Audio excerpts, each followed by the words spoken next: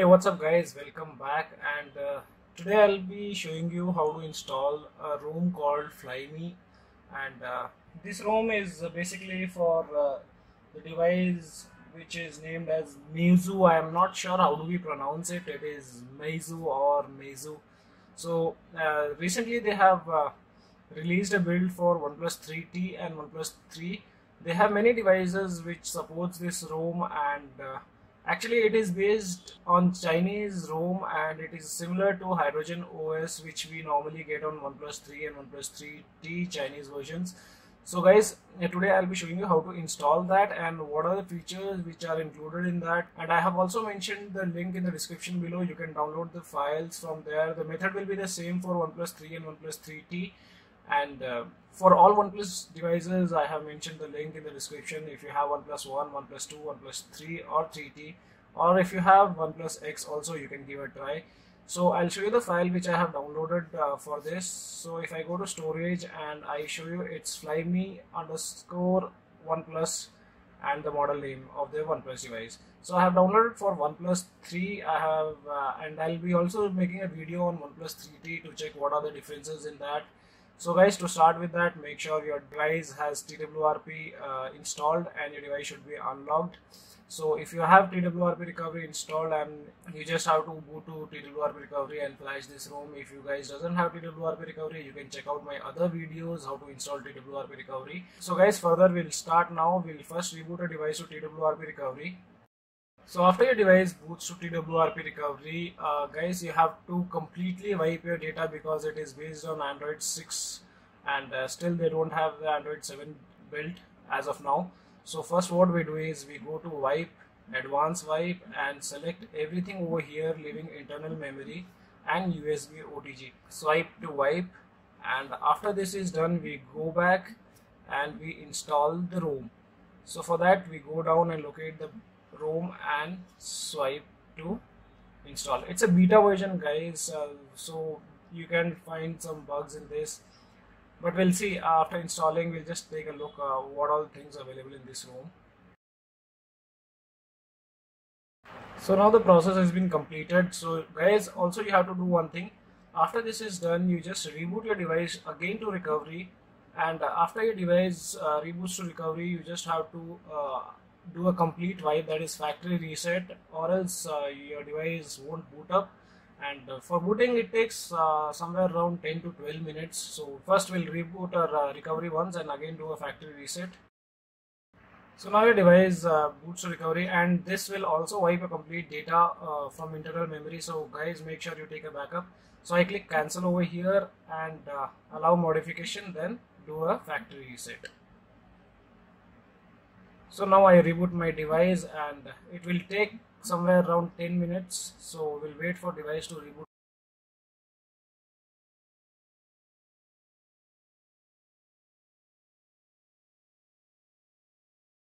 So now your device boots up after somewhere around 10 to 11 minutes it took to boot up. So you have multiple language over here. You can select English according to your preference. So what I do is I select English and continue now. I select the region, accept terms and condition, and I'll also connect to my Wi-Fi network. So once the device is connected to Wi-Fi, I continue, and you can see you get an option here to register with their official account. So I won't be doing that. I'll just proceed further and I'll skip this step. And next you get an option to select theme. So what I do is I'll go with a standard one. I'll disable join user experience improvement, get started. So now your device is ready to start. We just move further and start. Okay, many things are here in Chinese, so we skip this also. It is similar to Hydrogen OS which we normally have on OnePlus devices, Chinese variants. So in this first thing you also get a camera of Hydrogen OS, and I think that's a good thing about it. We are getting the camera from official OnePlus software. They also have a secondary camera of their own, and this also works good we'll try to do this. Okay, both the cameras are working fine in this, and we go to settings. We'll check what software version it is based on. So you can see device name is OnePlus, and model number you can see over here, EMIs, and Android version 6.0.1. It is still based on 6.0.1. Build number says FLYME 6.7.5.8 R beta version. So this is the thing, guys. This is how FLYME OS looks, and this was the installation process which we have completed just now. So now we'll just take a look what are the things available in this room. So here is a folder called FLYME Tools. In this you have ebook, map, toolbox, calendar, calculator, files, weather, and update. I am not sure whether we can install updates via OTA. Let's check. If I get any update, we'll advise you guys. So first we go to settings and we see what all the options available in settings. So here you have notification and status bar. And in this you have under status bar you also have a display network speed, tinted status, display battery percentage, and under personalization you have FLYME style icons, bold system fonts. I think this will restart the device, so I am not applying this. You have themes option over here. You can select themes from here. You have wallpaper, fonts. You also have a easy mode if you want to enable, or if you want to save your battery life, you can select easy mode.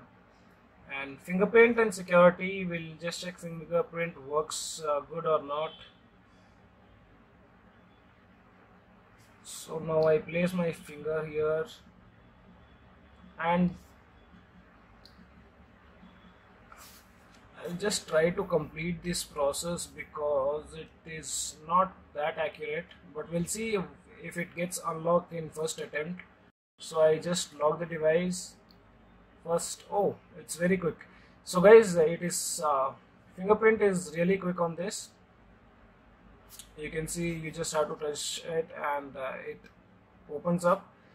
So next we go to fingerprint security. Then you have in personal, you have Maizu account, Maizu, or I'm not sure guys, I don't know how to pronounce it. So next you have others, location, storage, language, and all these things are basic things. So now in this guys, you won't be getting Google applications. For that you have to install using Google installer, and I'll be showing you how to install that.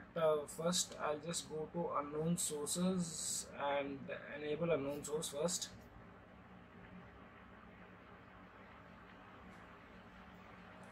So that I'm able to install third-party applications. So what I'll do is I'll connect my device to laptop and push the file of Google installer. So the file has been pushed into it. Now what I'll do is I'll go to files and I'll install the APK from here. So I click on install.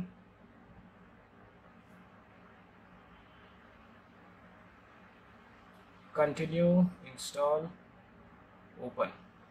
So from here I'll install all the Google applications which are required for Play Service or the Google Play Store. So I click install.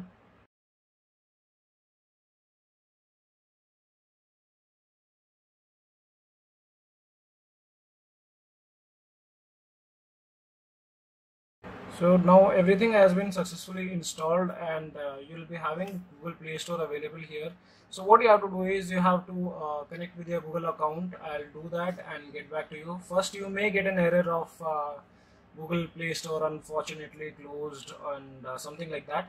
If you guys get that error, just proceed further, and once you use your Google account, you'll be able to update the Google application which is available here, the Play Store.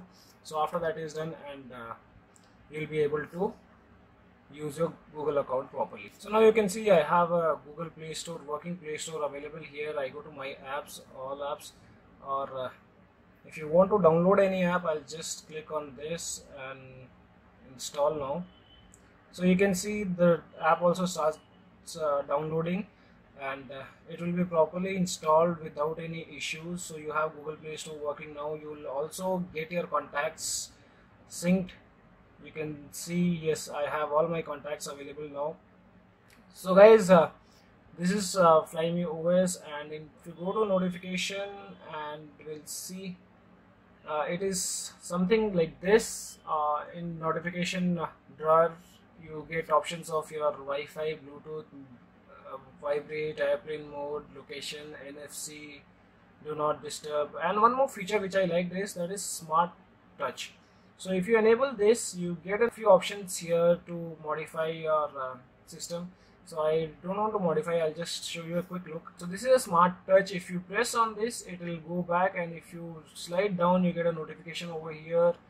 So if you again click, it goes back. So there are a few customizations which you can do in this. So if you guys want to give a try on this, you can install the same way I have installed. You can also check the description below. I'll end up this video here because it is almost reached 32 minutes. So I have to do lots of editing, and that's all in this video guys. Hope you like the video. Thanks for watching. Have a great day ahead.